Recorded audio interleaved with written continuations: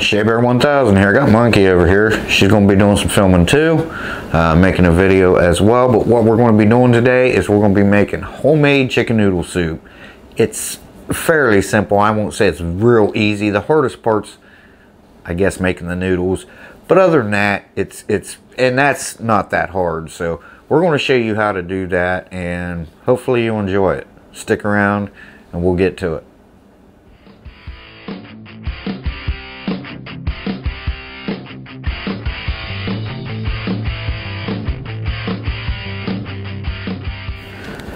Okay guys, this is the chicken we're going to use. Okay, we're using the boneless, skinless chicken thigh fillets. You can use breast. Usually that's what I use, but the breast was double the price of this. So I went ahead and got these. You can use wings, whatever. Just make sure you get all the bones and all the skin off of it. So what we're going to do first is, hopefully that'll be enough chicken because we're making a double batch here. So hopefully it'll be enough chicken. So we're just going to put this in the pan right now. Right, Monk? Yep. Monkey's over there. She's filming as well, like I said. So I'm going to put these in here. Because then once they boil down, while this is boiling, by the way, we're going to go ahead and we're going to do the noodles. But so we're going to put that in there. Hopefully that'll be enough, because I like a lot of chicken.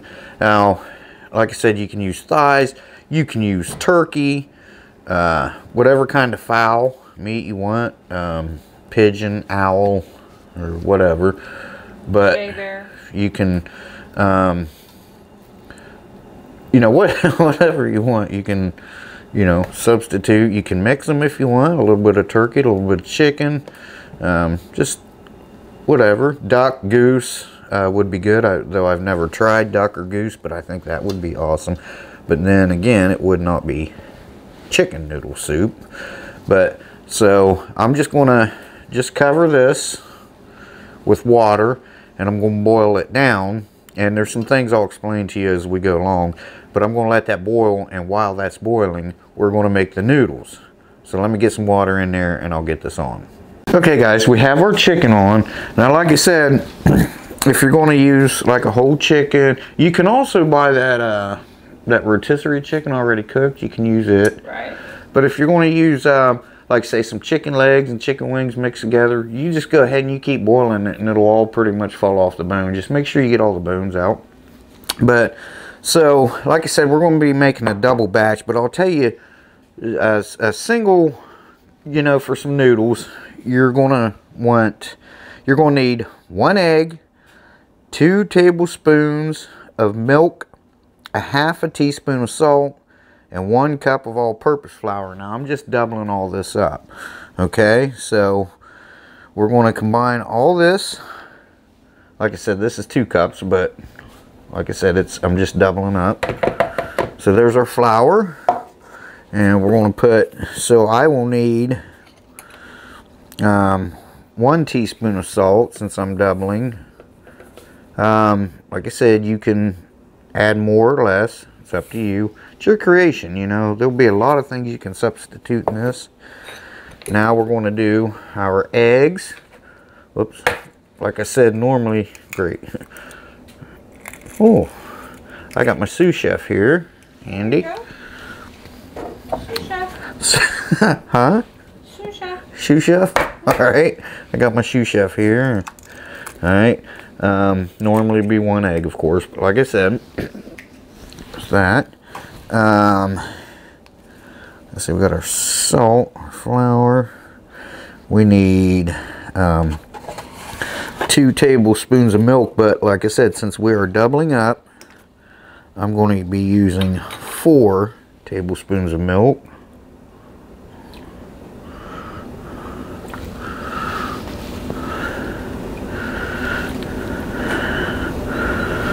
If you do this a couple times, you won't need to, because I keep forgetting myself, because I don't make them a lot, but I just brought it up here on my phone. So, okay, so there's that. Now we're going to combine all these ingredients together. and I wasn't prepared. My bad. They say always use a wooden spoon when you're mixing flour and stuff, so. I've heard that. Yeah.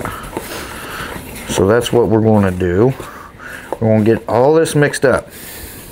Yay. Then once it gets formed together, we'll make a dough ball. Excuse me.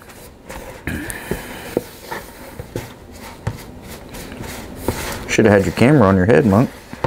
Yeah, I could have tried it. Yeah. If you saw my last video, Monkey got another Christmas present, January the 9th, that I ordered November 24th, I think it was. Wow. So almost 6 weeks. That's something.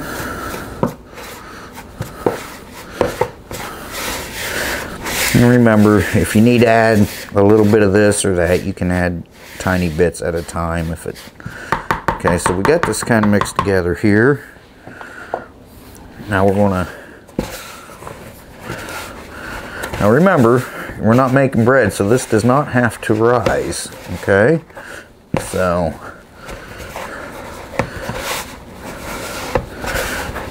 We're gonna just mix this up. Now I'm gonna shut you off for a minute while I get this mixed up. And once I get a good dough ball ready, I'll show you what we're gonna do next. You mean a snowball? Okay, once I get a snowball ready, don't mind Monkey, she's been drinking today, so. No. I have a story about her here in a few minutes, so hang tight guys, I'll be right back with you. Okay guys, so what are we going to do next, Monk? We are going to make noodles, yay! Okay, first thing we're going to do is we're going to take some of this flour here, and we're just going to sprinkle some down here. Can't wait till we get the new granite in here. It'll be so nice. As you can see here, we made a ball. Okay, Big can you ball. see that? All right. Now, what we're going to do is we're going to roll this out. Okay. Now, I usually put some on here too. That's just something I've seen my grandma do. And you're going to want it to be about 1/4 inch thick. Which I have a roller there that will make that happen for me. Since I'm doing a double batch, I think what I'm going to do is I need to grab a knife. Grab a knife here. And I'm just going to cut this in half.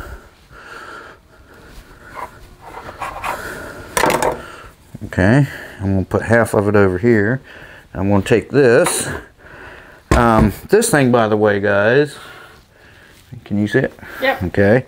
This thing, by the way, I kept wondering, you know, I thought it was a stupid design because you have to put it on the side of a table in order to use that. Well, there is a base this thing's supposed to sit on, so you can keep all your stuff in it, and which I don't have the base, but I can buy parts for these. So I got this set to where it's going to give me just about 1/4, maybe a little less than 1/4 of an inch. Okay, so what I'm going to do now is I'm going to put my little handle in here. You see okay, Monkey? And we're just going to roll this out. Do you want me to hold it? If you want. Because you don't have the base, and that probably keeps it steady.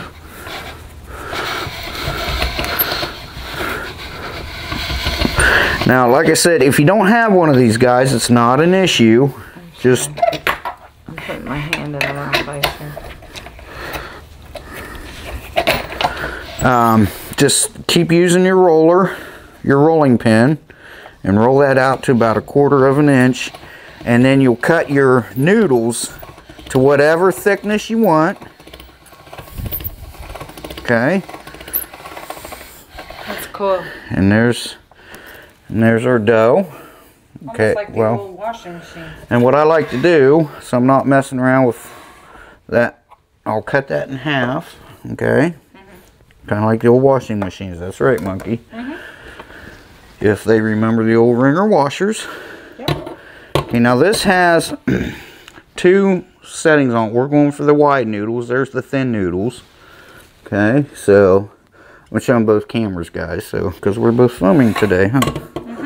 We like to do that sometimes. And you're showing me how to use this thing. Yeah.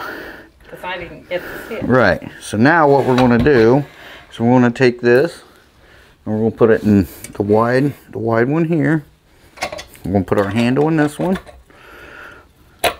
Just like that. We want to start this down in here. Oh, hold on. Oh, so fucking cool. Alright.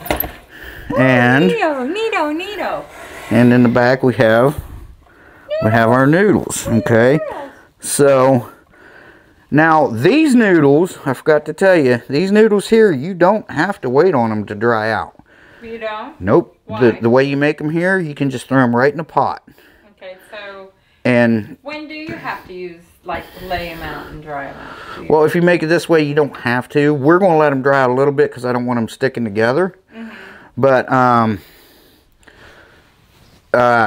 you don't have to. And way you can tell if these noodles, these kind of noodles, are done when they start floating. They're done. But we're going to let them dry out a little bit while we chop up our what do you call it? Our vegetables. So I'd like to show them this, but I can't. But anyway, so we're going to do this. Oh. It's all right. My hand's getting in the way. Yeah. You're kind of. I know. It's all right. It's all right. I got, you turned I got it. But that's pretty cool. There you go.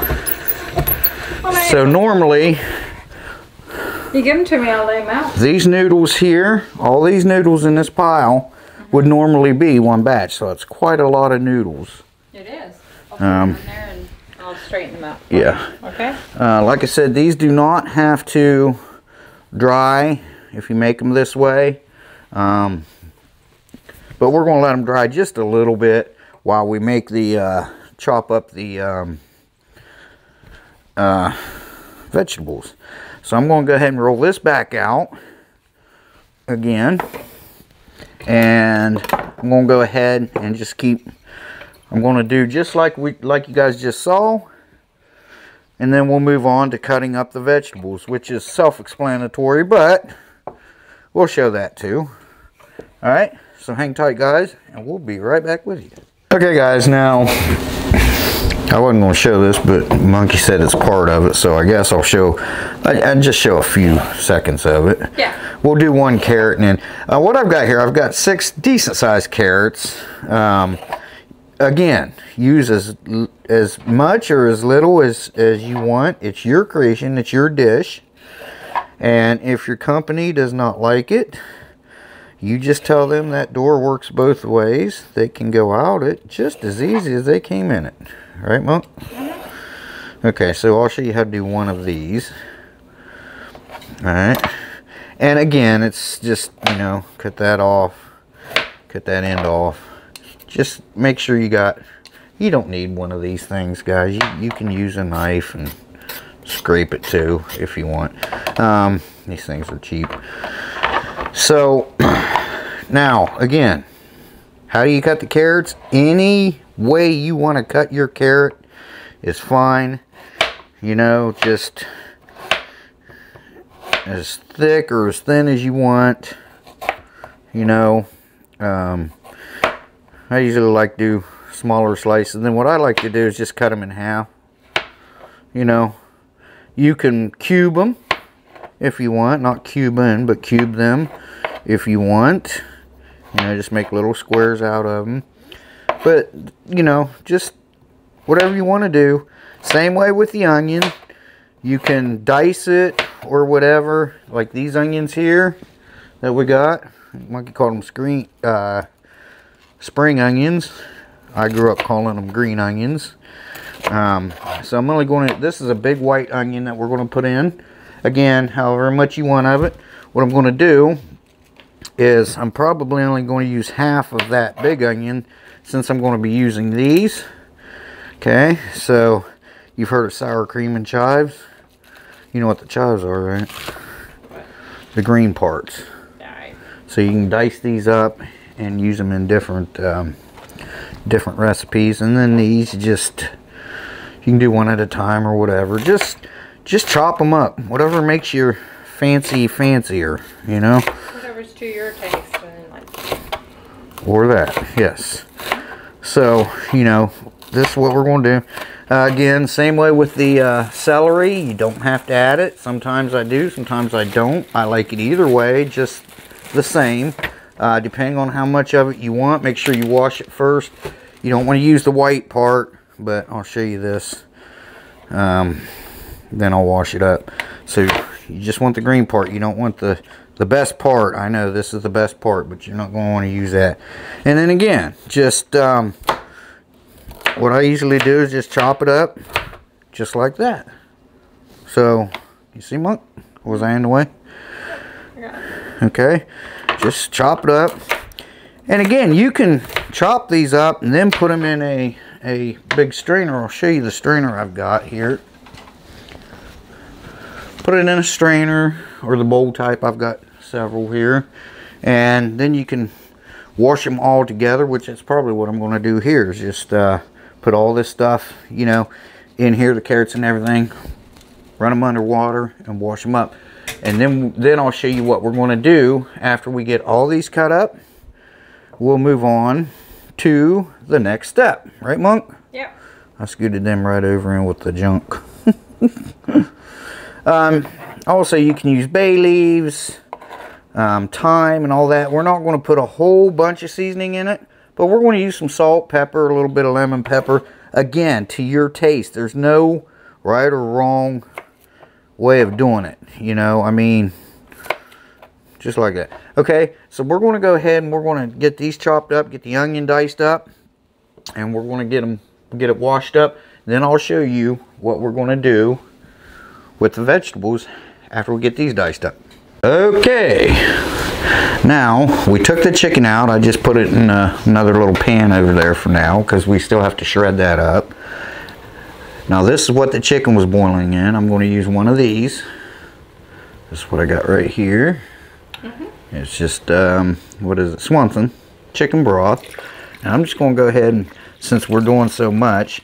Now, if you're just making a regular batch of this, you can just get 4 cans of the chicken broth or one of these, and that'll suit you. And if you need more broth, you can always add a little bit of water with some, you know, throw a bouillon cube in there if you'd like, which I did throw one in here with the chicken because I really want that flavor. But we're going, like I said, we're doubling up. We're going to be using 2 of these. So what I'm going to do now, Monkey has washed our vegetables, and I'm going to put the vegetables, just going to put them right in here. Now I'm going to boil these at a light boil, not a heavy boil. We're going to bring these up to a boil, and like I said, I'm going to lightly boil them for about 5 to 10 minutes. Okay, and then after we get that done, I'll show you what we're going to do next. So first, we'll just bring it to a boil. Like I said, then we'll lightly boil it for 5 to 10 minutes.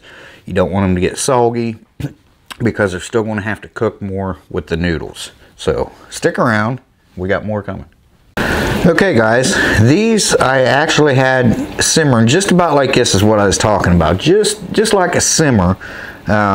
You can boil them and get them done faster if you want. But I've had them going for 6 to 7 minutes ish right there. So what we're going to do is we're going to transfer this over into this pan. So let me move this out of the way. Also, I forgot to mention, I put 3 cloves of garlic in here, minced garlic. You don't have to add any if you don't want, but it is good for the heart. So we're going to go ahead, we're going to dump this in there. We're going to add our other soup broth, and if you find you need more broth, guys, like I said, you can add more water. If you want more broth, add more water. You may have to put a bouillon cube in it or whatever. So yeah, just you know, don't let it run dry. Now what we're going to do, we're going to put the noodles in, and we're going to cook this for 10 minutes. Or until the noodles are starting to get tender. Usually once they start floating, they're done. So we'll say 10 minutes. It might take less. I'll let you know about that once we get to that. So now we're going to put our noodles in, and the chicken's still cooling. And while the noodles are cooking, we're going to go ahead and shred up the chicken. Or you can cut it up, cube it up, however you want to do it. Like I said, it's your recipe. Alright, so I got these here. And if my sous chef will get the other ones.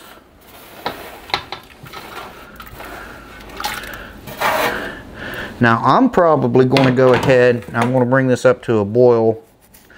Now what I'm probably going to go ahead and do is I'm going to go ahead and put another bouillon cube in it, just because we really like the chicken flavor. Okay, so I'm going to go ahead and get that. This is what I use, the Knorr, the chicken bouillon cubes here. You can also use the little granules, or you can use the regular cube, whatever, or add some more beef broth, or chicken broth, or chicken stock, whatever you prefer. Really, it's just kind of like making a stew. You just put a bunch of stuff together, and you know, like I say, once the noodles are made, now you can, if you want, go buy you some rigatoni or whatever that stuff is, if you want to. But to me, there's no comparison as using, we still got a lot, don't we? Using homemade noodles. Because technically, it's really not homemade without the homemade noodles. It's just semi-homemade, you can say. There's Sorry, they're falling. Get that noodle. Put him in there with these buddies. Oh, there's a noodle, Mama. Okay. Is that it? That's it. Okay, now I'm going to give these just a quick stir.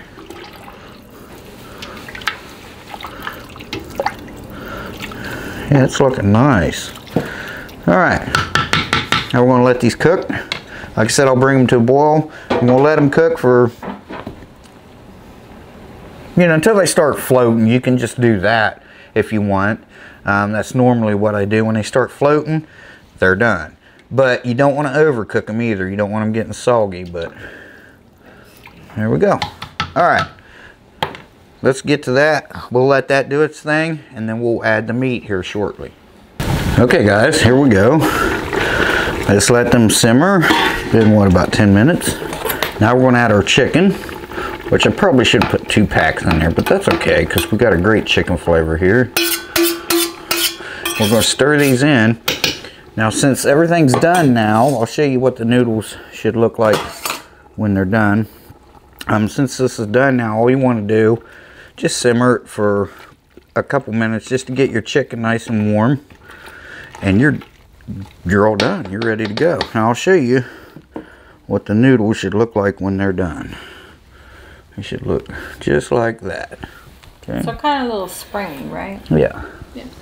Very good. So we're going to let this simmer for, you know, 2 or 3 minutes, depending. Just enough to get your chicken warm. And then we'll have Monkey try them out. Yay! All right. We'll be back. Okay guys, so here we go. This is all done. I did add a little bit more water for some more broth because it did reduce down some. So let's get a heaping helping of this for Monkey so she can try it. Ooh, look at those noodles. They look good. So there's that. Oh my. Alright, now let me get you up here so you can see her. So I'm going to try it. Looks really good. And it smells fantastic.